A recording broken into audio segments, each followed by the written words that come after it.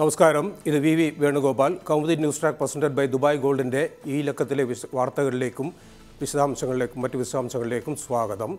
താജ്മഹൽ ഭാരതീയ സംസ്കാരത്തിന് ഇണങ്ങുന്നതല്ലെന്നും രാജ്യദ്രോഹികളാണ് അത് പണിതതെന്നും യു.പിയിൽ നിന്നുള്ള ഒരു MLA തട്ടിവിട്ടതിന് തൊട്ടു പിന്നാലെ മുഗളന്മാരുടെ കാലത്തിനും എത്രയോ മുമ്പ് ഒരു ഹൈന്ദവ രാജാവ് പണിത ശിവക്ഷേത്രമാണ് താജ്മഹലായി മാറിയതെന്ന പുതിയ കണ്ടെത്തലുമായി BJPയുടെ രാജ്യസഭാംഗമായ വിനയ് കത്യാർ രംഗത്തെത്തിയതാണ് പുതിയ വിശേഷം. ഇത്തരം നട്ടാൽ കുരുക്കാത്ത ക്രൂരമായ ഫലിതങ്ങളുടെ കാലത്ത് ജീവിക്കേണ്ടി വരുന്നത് നമ്മുടെ വിധി വൈപരീത്യം എന്ന് വിലപിച്ചുകൊണ്ട് നമുക്കിന്നത്തെ വാർത്തകളുടെ വിശദാംശങ്ങളിലേക്ക് പോകാം. കേരള കൗമുദി ഇന്ന് മുഖ്യ വാർത്തയാക്കിയിരിക്കുന്നത് സർക്കാരിന് ADGP പത്മകുമാറിൻ്റെ കത്ത്, സോളാർ സരിതയ്ക്ക് വ്യക്തി വൈരാഗ്യം എന്നതാണ്. മലയാള മനോരമ കർഷക പെൻഷൻ ഉയരും, രാജ്യത്തെ ആദ്യ കർഷക ക്ഷേമ ബോർഡ് കേരളത്തിൽ നിലവിൽ വരുന്നു എന്ന സന്തോഷകരമായ വാർത്തയാണ് മനോരമയുടെ മുഖ്യ വാർത്ത. മാതൃഭൂമി വ്യവസായ സംരംഭങ്ങൾക്ക് അനുമതി അതിവേഗം, അതിനായിട്ട് ഈ 6 നിയമങ്ങളും 13 ചട്ടങ്ങളുമെല്ലാം ഭേദഗതി ചെയ്യാനുള്ള നടപടികൾ ത്വരിതഗതിയിൽ നീങ്ങുന്നു എന്നതാണ് മാതൃഭൂമിയുടെ മുഖ്യ വാർത്ത. ദേശാഭിമാനി BJPയുടെ ദേശീയ അധ്യക്ഷൻ അമിത് ഷാ വെല്ലുവിളിച്ചിരുന്നു, വികസന രാഷ്ട്രീയത്തിൽ നമുക്ക് ഏറ്റുമുട്ടാമെന്ന്. ആ വെല്ലുവിളി സ്വീകരിച്ചുകൊണ്ട് കേരള മുഖ്യമന്ത്രി പിണറായി വിജയനും CPM സംസ്ഥാന സെക്രട്ടറി കോടിയേരി ബാലകൃഷ്ണനും മറുപടി കൊടുത്തതാണ് ദേശാഭിമാനിയുടെ മുഖ്യവാർത്ത. വെല്ലുവിളി ഏറ്റെടുത്ത് കേരളം, BJP ഭരിക്കുന്ന ഏത് സംസ്ഥാനമുണ്ട് കേരള മാതൃകയ്ക്ക് മുന്നിൽ എന്നാണ് മറു ചോദ്യം. മാധ്യമം സോളാർ പോലീസിൽ അതൃപ്തി പുകയുന്നു, സർക്കാർ നീക്കം എതിർത്ത് ADGPയും കത്ത് നൽകി. അതായത് ADGP പത്മകുമാറും കത്ത് നൽകിയതാണ് മാധ്യമത്തിൻ്റെ ഇന്നത്തെ മുഖ്യ വാർത്ത. കേരള കൗമുദിയും തന്നെയാണ് ഇന്ന് മുഖ്യ വാർത്ത ആക്കിയിരിക്കുന്നത്. മംഗളം സോളാർ അന്വേഷണ സംഘം ഉത്തരവിറക്കാൻ മടിച്ച ചീഫ് സെക്രട്ടറി, കൂടുതൽ ഉദ്യോഗസ്ഥർ പ്രതിഷേധം അറിയിക്കും. കെണി മുന്നിൽ കണ്ട് ഉന്നതോദ്യോഗസ്ഥർ എന്ന് മുഖ്യ വാർത്ത. തുല്യ പ്രാധാന്യത്തോടെ തന്നെ സർക്കാർ വെട്ടിൽ എന്ന അനുബന്ധ വാർത്തയും നൽകിയിട്ടുണ്ട് മംഗളം. ദീപിക സോളാർ തുടരന്വേഷണത്തിന് മാതൃക കൂത്തുപറമ്പ്, കമ്മീഷൻ റിപ്പോർട്ട് FIR ആയി കേസെടുക്കും എന്നാണ് ദീപികയുടെ മുഖ്യ വാർത്ത. അതിൽ പറയുന്നത് justice K. Padmanabhan Nair commission റിപ്പോർട്ടിലെ ശുപാർശകളുടെ അടിസ്ഥാനത്തിൽ മന്ത്രിയായിരുന്ന MP രാഘവനും മറ്റുമെതിരെ കൂത്തുപറമ്പ് വെടിവെപ്പ് കേസിൽ നടപടി ഉണ്ടായതുപോലെ തന്നെ ആയിരിക്കും, അതിന് സമാനമായിരിക്കും സോളാർ കേസിലെ നടപടികളും എന്നാണ്, തുടർ അന്വേഷണ നടപടികളെന്നാണ് ദീപിക പറയുന്നത്.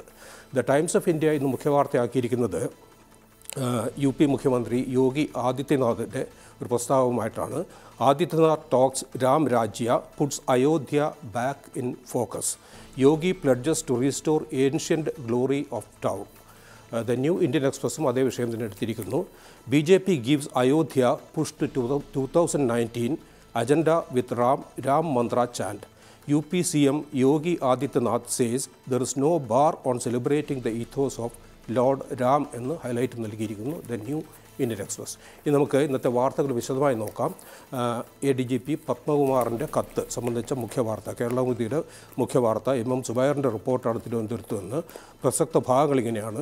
സോളാർ അഴിമതി പുറത്തു വന്നത് താൻ നടത്തിയ ഇടപെടൽ കാരണമായതിനാൽ മുഖ്യപ്രതി സരിതാ നായർക്ക് തന്നോട് വ്യക്തിപരമായ വിരോധം ഉണ്ടെന്ന് ചൂണ്ടിക്കാട്ടി ADGP K. പത്മകുമാർ സർക്കാരിന് കത്ത് നൽകി.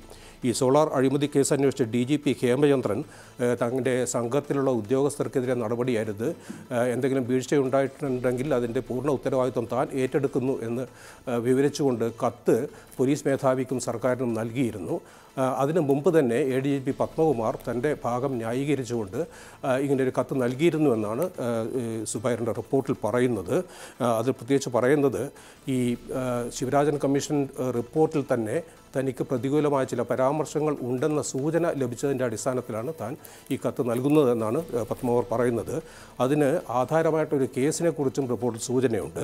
അത് പെരുമ്പാവൂർ സ്വദേശിയായ ഒരു സജാദ് അദ്ദേഹത്തിന് സോളാർ ഉപകരണങ്ങൾ നൽകാമെന്ന് വാഗ്ദാനം നൽകി സരിതാ നായർ ലക്ഷക്കണക്കിന് രൂപ വെട്ടിച്ചു എന്ന കേസാണ്. അതാദ്യം അന്വേഷിച്ച പോലീസ് ഉദ്യോഗസ്ഥർ ഫലപ്രദമായി കേസ് അന്വേഷിക്കുന്നില്ല എന്ന പരാതിയും ഈ സിറാജിന് ഉണ്ടായിരുന്നു. അതുകൊണ്ട് തന്നെ പുതിയ ഒരു അന്വേഷണ സംഘത്തെ ADGP പത്മകുമാർ നിയോഗിക്കുകയും ഇതിൽ സരിത കുറ്റക്കാരിയാണെന്ന് കണ്ട് കോടതി ശിക്ഷിക്കുകയും മറ്റും ചെയ്തതാണ് ഈ 30ഓളം കേസുകൾ പിന്നാലെ വന്നതിന് തുടക്കം ഇട്ടത് എന്നാണ് പത്മകുമാർ പറയുന്നത്. ഇതിലുള്ള വ്യക്തിവൈരാഗ്യമാണ് സരിത തന്നോട് തീർക്കുന്നത് എന്നാണ് പത്മകുമാറിൻ്റെ കത്തിൻ്റെ ഉള്ളടക്കം. മറ്റൊരു വാർത്ത പ്രാധാന്യത്തോടെ കേരളമതി ഇന്ന് ഒന്നാം പേജിൽ നൽകിയിരിക്കുന്നത് വികസന വെല്ലുവിളി ഏറ്റെടുത്തുവെന്ന് മുഖ്യമന്ത്രി പിണറായി വിജയൻ പ്രസ്താവിച്ചതാണ്. അമിത്ഷായ്ക്കുള്ള മറുപടി, അമിത്ഷായ്ക്ക് മുഖ്യമന്ത്രിയുടെ മറുപടി, വെല്ലുവിളി സന്തോഷപൂർവ്വം ഏറ്റെടുക്കുന്നു എന്നാണ് ഫേസ്ബുക്ക് പോസ്റ്റിൽ മുഖ്യമന്ത്രി പറഞ്ഞത്. അദ്ദേഹം പറയുന്നത് വിദ്വേഷ രാഷ്ട്രീയത്തിൻ്റെ വെല്ലുവിളിയും പ്രകോപനങ്ങളുമായി BJP സംഘടിപ്പിച്ച മാർച്ചിന് ഒരു പ്രകോപനത്തിലും പെടാതെ യാത്രയപ്പ് നൽകിയ ജനങ്ങളെ അഭിനന്ദിക്കുന്നുവെന്നും ഫേസ്ബുക്ക് പോസ്റ്റിൽ പിണറായി പറയുന്നു. മാത്രമല്ല മതനിരപേക്ഷ മനസ്സാണ് ഈ നാടിന് ഉള്ളത് എന്ന് എടുത്തു പറയാനും പിണറായി ഓർമ്മിച്ചിട്ടുണ്ട്. മറ്റൊരു വാർത്തയുള്ളത് ഈ നടിയെ കാറിൽ തട്ടിക്കൊണ്ടുപോയി പീഡിപ്പിച്ച വീഡിയോ ദൃശ്യങ്ങൾ പകർത്തിയ ആ ഒരു കേസിൽ ദിലീപ് 1-ാം പ്രതിയാകും എന്നാണ്. ദിലീപ് ഇപ്പോൾ നിലവിൽ ഗൂഢാലോചന കുറ്റത്തിന് 11-ാം പ്രതിയായിട്ടാണ് ഉള്ളത്. ഈ അന്തിമ കുറ്റപത്രത്തിൽ ദിലീപ് 1-ാം പ്രതിയാകും. ഇത് സംബന്ധിച്ച് കൂടിയാലോചനകൾ ഇന്ന് ADGP B സന്ധ്യയുടെ നേതൃത്വത്തിൽ ആലുവയിൽ നടക്കും. അതിലായിരിക്കും അന്തിമ തീരുമാനം ഉണ്ടാവുക എന്നാണ് ആ വാർത്തയിൽ പറയുന്നത്. മറ്റൊരു വാർത്ത വളരെ ശ്രദ്ധേയമായി ഉള്ളത് ഈ കേരള പിറവി ദിനത്തിൽ നമുക്ക് അത്യുൽപാദന ശേഷിയുള്ള 5 ഇനം പുതിയ നെൽവിത്തിനങ്ങൾ കൂടി വരുന്നു എന്ന സന്തോഷ വാർത്തയാണ്. കാണിക്കയായി 5 പുതിയ നെൽവിത്തുകൾ. രാഹുൽ ചന്ദ്രശേഖരൻ്റെ റിപ്പോർട്ടാണ് കോട്ടയത്ത് നിന്ന്. ഈ നമ്മുടെ കാർഷിക സർവകലാശാലകളാണ് ഈ പുതിയ 5 ഇനം നെൽവിത്തുകൾ വികസിപ്പിച്ചെടുത്തിരിക്കുന്നത്. ഇത് കാലാവസ്ഥ പ്രതിരോധം, മികച്ച വിളവെടുപ്പിന് ഹ്രസ്വകാലം തുടങ്ങിയവയാണ് സവിശേഷതകൾ ഈ ഇനങ്ങളുടെ. കേരള പിറവി ദിനത്തിൽ ഈ വിത്തുകൾ ഔദ്യോഗികമായി സമർപ്പിക്കാനാണ് ആലോചന എന്നിങ്ങനെ പോകുന്നു. വിശദമായി നൽകിയിട്ടുള്ള ഇതിൻ്റെ സവിശേഷതകളെല്ലാം വിവരിച്ചുകൊണ്ടിട്ടുള്ള ആ റിപ്പോർട്ട്. കാലികം പേജിൽ കേരളകൗമുദി ഇന്ന് പ്രാധാന്യത്തോടെ നൽകിയിരിക്കുന്നത് BJP ദേശീയ അധ്യക്ഷൻ അമിത്ഷായ്ക്കുള്ള മറുപടി കോടിയേരി ബാലകൃഷ്ണൻ നൽകിയതാണ്. വികസനത്തിൽ ഏറ്റുമുട്ടാൻ തയ്യാർ എന്ന് കോടിയേരിയും വ്യക്തമാക്കിയിരിക്കുന്നു.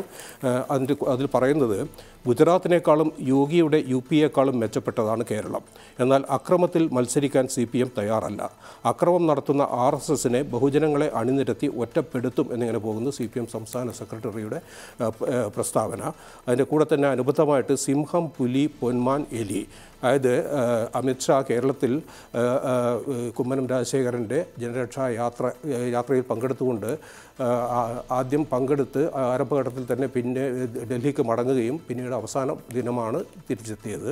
ഇതിനെല്ലാം പരാമർശിച്ചുകൊണ്ട് പലപ്പോഴായി കോടിയേരി നടത്തിയ വിശേഷണങ്ങളാണ് എടുത്തു നൽകിയിരിക്കുന്നത്. മറ്റൊരു വാർത്തയുള്ളത് വിവാദത്തിൽപ്പെട്ട, അതായത് കായൽ നിലം കയ്യേറ്റങ്ങളുടെ വിവാദത്തിൽപ്പെട്ട മന്ത്രി തോമസ് ചാണ്ടി നവംബർ ആദ്യം മുതൽ ദീർഘകാല അല്ലെങ്കിൽ 1 മാസത്തെ അവധി എടുത്തേക്കുമെന്ന സൂചനയാണ്. അദ്ദേഹത്തിന് കൈക്ക് വയ്യ എന്നാണ് പറയുന്നത്. അമേരിക്കയിലുള്ള മകളുടെ നിർബന്ധപ്രകാരം 1 മാസത്തെ ലീവ് എടുത്ത് ചികിത്സയ്ക്ക് അദ്ദേഹം അമേരിക്കയിലേക്ക് പോകുന്നു എന്നാണ് പറയുന്നത്. ഏതായാലും കായൽ കയ്യേറ്റം സംബന്ധിച്ച് മന്ത്രി ഉൾപ്പെട്ടിട്ടുണ്ടോ അല്ലെങ്കിൽ മന്ത്രിയുടെ പങ്ക് എത്രത്തോളം ഉണ്ട് എന്നെല്ലാം വിശദീകരിച്ചുകൊണ്ട് ആലപ്പുഴ ജില്ലാ കളക്ടർ അനുപമ ഇന്ന് റിപ്പോർട്ട് സമർപ്പിക്കാൻ ഇരിക്കുകയാണ്. അതിനുശേഷം തുടർ നടപടികൾ, മന്ത്രിക്കെതിരെ മന്ത്രി കുറ്റക്കാരനാണെന്ന് തെളിഞ്ഞാൽ തുടർ നടപടികൾ ഉണ്ടാകുമെന്ന് നേരത്തെ തന്നെ റവന്യൂ മന്ത്രി വ്യക്തമാക്കുകയും ചെയ്തിട്ടുണ്ട്. ഈ മന്ത്രിയുടെ അസാന്നിധ്യത്തിൽ ഈ വകുപ്പ് കൈകാര്യം ചെയ്യുന്നത് മറ്റൊരു മന്ത്രിയോ അല്ലെങ്കിൽ മുഖ്യമന്ത്രി തന്നെയോ ആവാനാണ് സാധ്യത എന്നെല്ലാം റിപ്പോർട്ടിൽ പറയുന്നുണ്ട്. അതേസമയത്ത് മുൻപ് വളരെ കാര്യക്ഷമമായി മന്ത്രി പദവി നിർവഹിച്ച മാത്യു ടി തോമസിന് ഈ ചുമതല ഏൽപ്പിക്കാനുള്ള ആലോചനകളും നടക്കുന്നുണ്ട് എന്ന സൂചനയും അന്തരീക്ഷത്തിൽ ഉണ്ട്. ഇനി നമുക്കിന്ന് മനോരമയിലെ വാർത്തകൾ വിശദമായി നോക്കാം. കർഷക പെൻഷൻ ഉയരും എന്നതാണ് മുഖ്യ വാർത്ത. രാജ്യത്തെ ആദ്യ കർഷകക്ഷേമ ബോർഡ് കേരളത്തിൽ വരുന്നു. കൊച്ചിയിൽ നിന്ന് ജിജി പോളിൻ്റെ റിപ്പോർട്ടാണ്. അതിൽ പറയുന്നത് 60 വയസ്സിന് മുൻപ് കർഷകൻ മരിച്ചാൽ കുടുംബത്തിന് 500,000 രൂപ സഹായം ഉൾപ്പെടെയുള്ള വ്യവസ്ഥകളോടെ സംസ്ഥാനത്ത് കർഷകക്ഷേമ ബോർഡ് വരുന്നു. രാജ്യത്ത് ആദ്യമായിട്ടാണ് ഇത്. കർഷകരെ കൃഷിയിൽ ഉറപ്പിച്ചു നിർത്തുക, ഉൽപ്പാദനം വർദ്ധിപ്പിക്കുക തുടങ്ങിയവയാണ് ലക്ഷ്യം. അടുത്ത നിയമസഭാ സമ്മേളനത്തിൽ അവതരിപ്പിക്കുന്ന ബില്ലിൻ്റെ പരിശോധന നിയമവകുപ്പ് പൂർത്തിയാക്കി. 60 വയസ്സ് പൂർത്തിയായാൽ നിലവിൽ 1000 രൂപയാണ് സർക്കാർ പെൻഷൻ ആയിട്ട് ലഭിക്കുന്നത്. ഈ തുക വർദ്ധിപ്പിക്കും. 10 സെൻറ്റ് മുതൽ 5 ഏക്കർ വരെ കൃഷി ചെയ്യുന്നവർക്ക് പെൻഷന് അർഹതയുണ്ട്. ചികിത്സയിലുള്ള കർഷകന് ദിനപത്ത, മരണാനന്തര ചടങ്ങിന് സഹായം, വീട് നിർമ്മാണത്തിന് സഹായം, വനിതാ അംഗത്തിന് പ്രസവ ആനുകൂല്യം, പെൺമക്കളുടെ വിവാഹത്തിന് സഹായം, മക്കൾക്ക് സ്കോളർഷിപ്പ്, ഇങ്ങനെയുള്ള ആനുകൂല്യങ്ങളെല്ലാം ലഭിക്കും എന്നാണ് പറയുന്നത്. നിലവിലുള്ള ഒരു പെൻഷന് അംശദായം അടയ്ക്കേണ്ടതില്ല അംഗങ്ങൾ. എന്നാൽ പുതിയ സംവിധാനം വരുന്നതോടെ നാമമാത്രമായ തുക നൽകേണ്ടി വരും എന്നും റിപ്പോർട്ടിൽ സൂചന ഉണ്ട്. മറ്റൊരു വാർത്ത മനോരമ ഇന്ന് 1-ാം പേജ് പ്രാധാന്യത്തോടെ നൽകിയിട്ടുള്ളത് സുവനീർ ഇറക്കാൻ ലക്ഷങ്ങൾ ആഞ്ഞു പിരിച്ച് വനം വകുപ്പ് എന്ന വാർത്തയാണ്. അത് തൃശ്ശൂരിൽ നിന്ന് SP ശരത്തിൻ്റെ റിപ്പോർട്ടാണ്. 1 ലക്ഷം രൂപ വീതം പിരിക്കാനാണ് ഉത്തരവ്. ലക്ഷ്യം തടിമില്ലുകൾ, ക്വാറികൾ. അതിൻ്റെ ഒരു വിധി അല്ലെങ്കിൽ ഒരു വിരോധാഭാസം നോക്കണം. ഈ വന സംരക്ഷണത്തിന് ഉത്തരവാദപ്പെട്ട വകുപ്പ് അതുമായി ബന്ധപ്പെട്ട കാര്യങ്ങൾക്കായിട്ട് ഈ പണപ്പിരിവ് നടത്തുന്നത് തടിമില്ലുകളിൽ നിന്നും ക്വാറികളിൽ നിന്നുമാണ്. റിപ്പോർട്ടിൻ്റെ പ്രസക്ത ഭാഗങ്ങൾ ഇങ്ങനെയാണ്. വനം വകുപ്പിൻ്റെ കായികമേളയ്ക്ക് സുവനീർ പ്രസിദ്ധീകരിക്കാൻ വ്യക്തികളിൽ നിന്നും സ്ഥാപനങ്ങളിൽ നിന്നും 1 ലക്ഷം രൂപ വീതം പിരിച്ചു നൽകാൻ ടെറിട്ടോറിയൽ സർക്കിൾ ഓഫീസുകൾക്ക് വനം ചീഫ് കൺസർവേറ്ററുടെ നിർദ്ദേശം. ഇത്തരത്തിൽ പണം സ്വീകരിക്കുന്നത് നിയമവിരുദ്ധമാണെന്നിരിക്കെയാണ് പണപ്പിരിവിന് CCFൻ്റെ ഉത്തരവ്. അവസരം മുതലാക്കി സംസ്ഥാനത്തെങ്ങും തടിമില്ലുകളും ക്വാറികളും കേന്ദ്രീകരിച്ച് 10,000 മുതൽ 50,000 രൂപ വരെ പിരിവെടുപ്പ് തുടങ്ങി. 5 ടെറിട്ടോറിയൽ സർക്കിളുകൾക്ക് കീഴിലായി 26 സർക്കിളുകളാണ് കേരളത്തിലുള്ളത്. സംഭാവനയായി ലഭിക്കുന്നതിൽ 1 ലക്ഷം രൂപ മേളയ്ക്ക് നൽകാനും ബാക്കി അതത് സർക്കിളുകളുടെ സ്പോർട്സ് ഫണ്ടായി കൈകാര്യം ചെയ്യാനുമാണ് നിർദ്ദേശം എന്നിങ്ങനെ പോകുന്നു ആ വാർത്ത. ഇനി നമുക്ക് ഉൾപേജിലെ പ്രധാന വാർത്തകൾ നോക്കാം. ഉൾപേജിലുള്ള ഒരു ശ്രദ്ധേയമായി നൽകിയിട്ടുള്ള ഒരു വാർത്ത രക്ഷയില്ലാത്ത പോർവിളികൾ എന്നതാണ്. BJPയുടെ ജനരക്ഷായാത്രയും അതുമായി ബന്ധപ്പെട്ട് BJP നേതാക്കൾ, ദേശീയ തലത്തിൽ തന്നെയുള്ള നേതാക്കൾ എത്തി നടത്തിയ വിവാദ പ്രസ്താവനകൾ, അതിന് കേരളത്തിലുള്ള നേതാക്കളുടെ മറുപടി, ഇതെല്ലാം ചേർത്താണ് ആ ശ്രദ്ധേയമായ റിപ്പോർട്ട് മനോരമ തയ്യാറാക്കിയിരിക്കുന്നത്. രക്ഷയില്ലാത്ത പോർവിളികൾ അതിൽ പറയുന്നത് BJP CPM വാക്പോര് അതിരുവിട്ടു. അതിൽ എടുത്തു നൽകിയിട്ട് ചില അഭിപ്രായങ്ങൾ, പ്രസക്തമായ അഭിപ്രായങ്ങൾ വായിക്കാം. സുരാജ് പാണ്ഡെ BJPയുടെ ദേശീയ ജനറൽ സെക്രട്ടറിയാണ്. സരോജ് പാണ്ഡെ പറഞ്ഞത് CPMകാരുടെ വീട്ടിൽ കയറി അവരുടെ കണ്ണുകൾ ചൂഴ്ന്നെടുക്കുമെന്നാണ്. അതിന് കോടിയേരി ബാലകൃഷ്ണൻ്റെ മറുപടി, ഇത്രയധികം CPMകാരുടെ കണ്ണുകൊണ്ട് ഈ മാന്യ വനിത എന്ത് ചെയ്യാനാണ് പോകുന്നത്? കണ്ണ് ചൂഴ്ന്നെടുക്കാൻ കുറേ പേരെ വിടട്ടെ, അപ്പോൾ എന്ത് സംഭവിക്കുമെന്ന് നോക്കാം. കേന്ദ്രമന്ത്രിയായ പൊൻ രാധാകൃഷ്ണൻ ഇതിനിടയ്ക്ക് മറ്റൊരു അഭിപ്രായം പറഞ്ഞു. കേരളത്തിൽ CPM നടത്തുന്ന രാഷ്ട്രീയ കൊലപാതകങ്ങൾ അവസാനിപ്പിക്കാൻ ആവശ്യമെങ്കിൽ 7 കോടി തമിഴ്നാട്ടുകാരെ അണിനിരത്തുമെന്നാണ് പൊൻ രാധാകൃഷ്ണൻ്റെ വിവാദ പ്രസ്താവന. അതിന് കോടിയേരിയുടെ മറുപടി, 7 കോടി തമിഴർ ഈ നേതാവിൻ്റെ കയ്യിലാണോ? ഇത് തമിഴ്നാട്ടുകാരെ അപമാനിക്കുന്ന പ്രസ്താവനയാണ്. അതിനിടെ മനോഹർ പരീക്കർ ഗോവ മുഖ്യമന്ത്രിയാണ്. അദ്ദേഹം പറഞ്ഞത് കേരളം ഭരിക്കുന്നത് തെമ്മാടികളാണ് എന്നാണ്. അതിന് ഗോവ മുഖ്യമന്ത്രി അത്യാവശ്യം വിദ്യാഭ്യാസമുള്ള ആളാണെന്നാണ് കേട്ടിട്ടുള്ളത്. നിലവാരം ഇത്രയേ ഉള്ളൂ എന്ന് ഇപ്പോൾ മനസ്സിലായി എന്ന് കോടിയേരിയുടെ മറുപടി. അങ്ങനെ പോകുന്നു ആ ശ്രദ്ധേയമായ റിപ്പോർട്ട്. ഇനി നമുക്ക് മാതൃഭൂമിയുടെ വാർത്തകൾ വിശദമായി നോക്കാം. മാതൃഭൂമിയുടെ മുഖ്യവാർത്തയും പുതിയ ഒരു സംവിധാനം വരുന്നതാണ്. വ്യവസായ സംരംഭങ്ങൾക്ക് അനുമതി അതിവേഗം. 30 ദിവസത്തിനകം അനുമതി കിട്ടിയില്ലെങ്കിൽ 5 വർഷത്തേക്ക് കൽപ്പിത അനുമതി. കൽപ്പിത അനുമതി എന്ന് പറയുമ്പോൾ കിട്ടിയതായി കണക്കാക്കും എന്ന് തന്നെ അർത്ഥം. അനുമതി നൽകിയായി കണക്കാക്കി മേൽ നടപടികൾ ഉണ്ടാകുമെന്നാണ്. 6 നിയമങ്ങളും 13 ചട്ടങ്ങളും ഇതിനായി ഭേദഗതി ചെയ്യുമെന്നും തിരുവനന്തപുരത്ത് നിന്ന് SN ജയപ്രകാശിൻ്റെ റിപ്പോർട്ടിൽ പറയുന്നു. വ്യവസായം തുടങ്ങാൻ അപേക്ഷിച്ചാൽ അനുമതി അനിശ്ചിതമായി നീളുന്ന സാഹചര്യമാണ് ഇപ്പോൾ കേരളത്തിൽ. വ്യവസായ സൗഹൃദ സൂചികയിൽ രാജ്യത്ത് കേരളം ഏറ്റവും പിന്നിലും ആണ്. ഈ സാഹചര്യം മാറ്റുന്നതിന് വിവിധ ഏജൻസികളുടെ അനുമതികൾ നിശ്ചിത സമയത്തിനകം ലഭ്യമാക്കാൻ ഓൺലൈൻ സംവിധാനം ഉണ്ടാകും. അതാണ് ആലോചിക്കുന്നത്. കേരള വ്യവസായ വികസന കോർപ്പറേഷനാണ് ഈ സംവിധാനം ഏർപ്പെടുത്താൻ ശുപാർശ നൽകിയത്. ഇത് വ്യവസായ വകുപ്പ് അംഗീകരിച്ചതായി സർക്കാർ വൃത്തങ്ങൾ പറഞ്ഞു. ഇതനുസരിച്ച് നിയമ ഭേദഗതിക്ക് മന്ത്രിസഭയാണ് തീരുമാനിക്കേണ്ടത് എന്നിങ്ങനെ പോകുന്നു ആ വാർത്ത. മറ്റൊരു ശ്രദ്ധേയമായ വാർത്ത മന്ത്രി G. സുധാകരൻ ആലപ്പുഴയിൽ പ്രസ്താവിച്ചതാണ്. മഴയല്ലെങ്കിൽ ജാഥ, റോഡ് എങ്ങനെ നന്നാകും എന്നാണ് അദ്ദേഹം ചോദിക്കുന്നത്. സംസ്ഥാനത്തെ റോഡുകൾ നന്നാക്കാൻ പുതിയ വഴികൾ കണ്ടെത്തണമെന്ന് പൊതുമരാമത്ത് മന്ത്രി G. സുധാകരൻ. ഒന്നുകിൽ മഴ, അല്ലെങ്കിൽ പണിമുടക്ക്, അതുമല്ലെങ്കിൽ ജാഥ തടസ്സമാണ് എന്നും. റോഡാണെങ്കിൽ പൊട്ടിപ്പൊളിഞ്ഞും 10 ദിവസം തുടർച്ചയായി പണി ചെയ്യാൻ കഴിയാത്ത വിധമാണ് ഇവിടെ സാഹചര്യങ്ങൾ. വിദഗ്ധരെ കൊണ്ടുവരാതെ രക്ഷയില്ലെന്നും മന്ത്രി അഭിപ്രായപ്പെട്ടു. ഇതിനിടയ്ക്ക് കേരളത്തിൽ ദക്ഷിണ കൊറിയയിൽ നിന്നുള്ളൊരു വിദഗ്ധ സംഘം എത്തി ആലപ്പുഴയിലെ റോഡുകൾ സന്ദർശിച്ചിരുന്നു. അവർ പറയുന്നത് മഴയെ അതിജീവിക്കുന്ന റോഡുകൾ നിർമ്മിക്കാനുള്ള സാങ്കേതിക വിദ്യ ഉണ്ട് എന്നാണ്. അവരോട് റിപ്പോർട്ട് ആവശ്യപ്പെട്ടിട്ടുണ്ട്, അതും പരിശോധിക്കുമെന്നും മന്ത്രി പറഞ്ഞു. ഇനി ഇന്നത്തെ മുഖപ്രസംഗങ്ങൾ എന്ത് പറയുന്നുവെന്ന് നോക്കാം.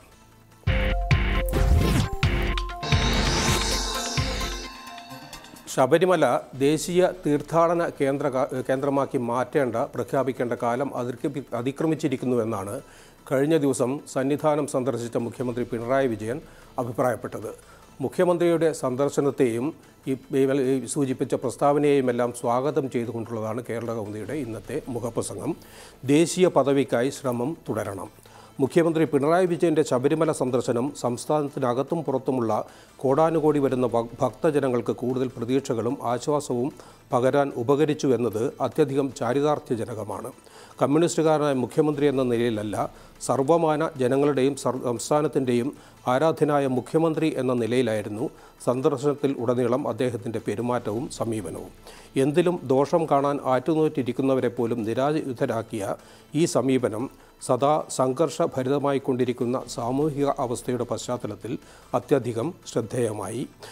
ഓരോ മണ്ഡല മകരവിളക്ക് കാലത്തും ലക്ഷക്കണക്കിന് ഭക്തജനങ്ങളാണ് രാജ്യത്തിൻ്റെ നാനാഭാഗങ്ങളിൽ നിന്നും ഈവൻ വിദേശങ്ങളിൽ നിന്ന് പോലും ഇപ്പോൾ ശബരിമല സന്നിധാനത്ത് എത്തുന്നത്. അതുകൊണ്ട് അവിടുത്തെ സൗകര്യങ്ങൾ വിപുലീകരിക്കേണ്ടത് ഒരു അനിവാര്യതയാണ് എന്ന് മുഖപ്രസംഗത്തിൽ ഊന്നി പറയുന്നു. ഇവിടെയാണ് ദേശീയ ആരാധനാലയമാക്കുന്ന അല്ലെങ്കിൽ ആ ഒരു പദവി നൽകുന്നതിനുള്ള പ്രസക്തി. അതിനായി കേന്ദ്ര സർക്കാരാണ് പ്രഖ്യാപനം നടത്തേണ്ടത്.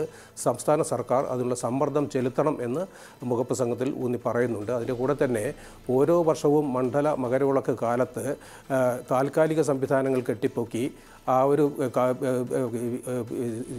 കാലം കഴിയുന്നതോടുകൂടി വീണ്ടും പൊളിച്ചു മാറ്റി അടുത്ത ഉത്സവകാലത്ത് വീണ്ടും അല്ലെങ്കിൽ അടുത്ത തീർത്ഥാടന കാലത്ത് അത് വീണ്ടും പണിയുന്ന ആ ഒരു സ്ഥിതിവിശേഷം ഒഴിവാക്കണം എന്നും മുഖപ്രസംഗത്തിൽ എടുത്ത് പറയുന്നുണ്ട്.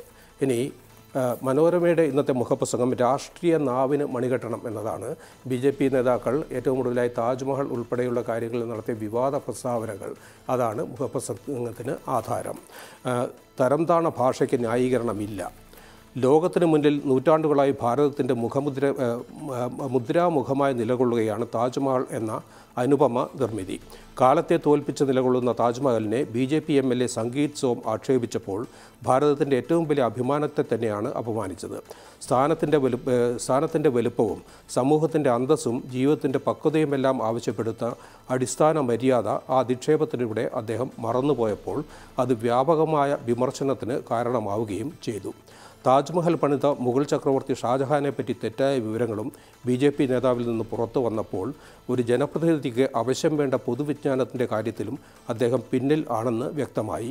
പിതാവിനെ തടവിൽ ഇട്ടയാളാണ് താജ്മഹൽ പണിതത് എന്നാണ് സോം പറഞ്ഞത്.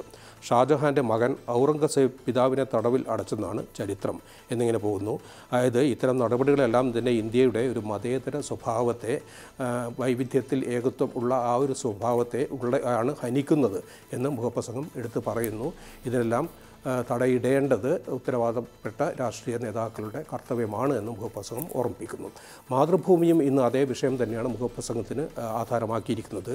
ചരിത്രത്തെ നിന്ദിക്കരുത് എന്ന തലക്കെട്ടോടുകൂടി മുഖപ്രസംഗം അവസാനിക്കുന്നത് കാലത്തിൻ്റെ കവിൾത്തടത്തിലെ ഏകാന്തമായ കണ്ണുനീർ തുള്ളി എന്ന് താജ്മഹലിനെ വിശേഷിപ്പിച്ച രവീന്ദ്രനാഥ് ടാഗോറിൻ്റെ ഗീതാഞ്ജലിയിലെ ഒരു ഭാഗം എടുത്ത് ഉദ്ധരിച്ചുകൊണ്ടാണ്. ആ ഭാഗം പറയുന്നത്, എവിടെ മനസ്സ് നിർഭയവും ശിരസ് സമുന്നതവുമായിരിക്കുന്നുവോ, എവിടെ വിജ്ഞാനം സ്വതന്ത്രമായിരിക്കുന്നുവോ, എവിടെ ലോകം ഇടുങ്ങിയ ഗ്രഹഭിത്തികളാൽ ഛിന്ന ഭിന്നമാക്കപ്പെടാതിരിക്കുന്നുവോ, എവിടെ വാക്കുകൾ സത്യത്തിൻ്റെ അഗാധതയിൽ നിന്ന് ഉയർക്കുന്നുവോ, എവിടെ യുക്തിയുടെ തെളിനീർ അരുവി ജഡമായ ആചാരങ്ങളുടെ വരണ്ട മണൽപ്പരപ്പിൽ വഴിതെറ്റാതിരിക്കുന്നുവോ, അവിടെ ആ സ്വതന്ത്ര സ്വർഗത്തിലേക്ക് എൻ്റെ പിതാവേ, എൻ്റെ രാജ്യം ഉണരേണമേ. ഇനി നമുക്കിന്നത്തെ ബിസിനസ് വാർത്തകൾ നോക്കാം.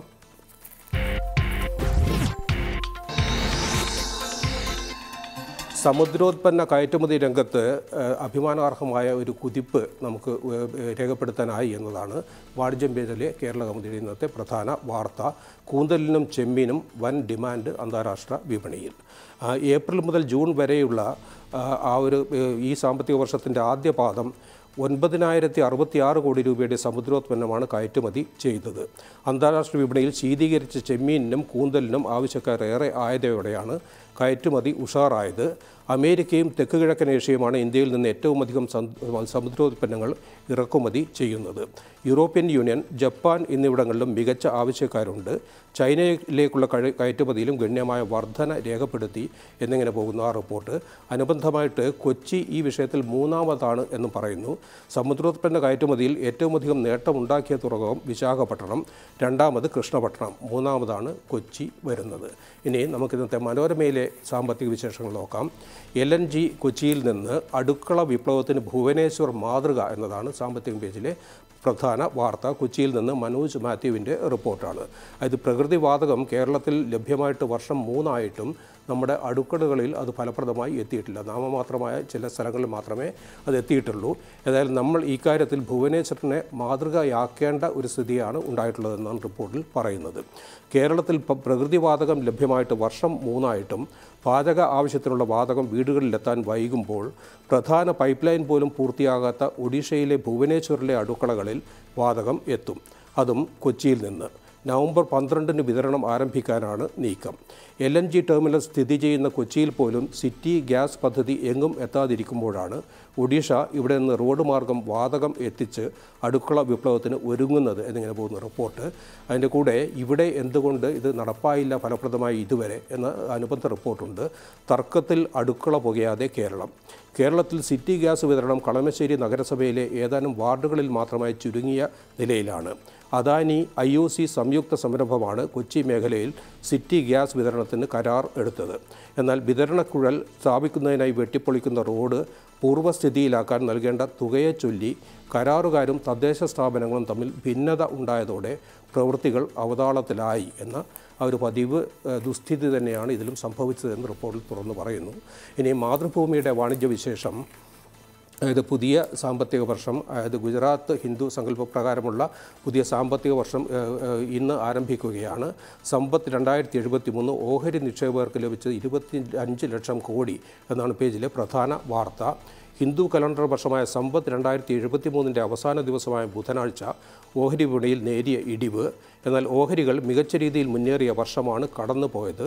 കഴിഞ്ഞ ദീപാവലി മുതൽ ബുധനാഴ്ച വരെയുള്ള ഒരു വർഷം കൊണ്ട് നിഫ്റ്റി 18.21%, സെൻസെക്സ് 16.62% മുന്നേറി എന്നിങ്ങനെ പോകുന്നു ആ വാർത്താ വിശദാംശങ്ങൾ. മുഹൂർത്ത വ്യാപാരം ഇന്ന് വൈകിട്ട് 6:30 മുതൽ 7:30 വരെയാണ് ബോംബെ സ്റ്റോക്ക് എക്സ്ചേഞ്ചിലും ദേശീയ സ്റ്റോക്ക് എക്സ്ചേഞ്ചിലും മുഹൂർത്ത വ്യാപാരം നടക്കുന്നത് എന്നിങ്ങനെ പോകുന്നു ആ റിപ്പോർട്ട്. ഇനി നമുക്കിന്നത്തെ സ്പോർട്സ് വിശേഷങ്ങൾ കൂടി നോക്കാം.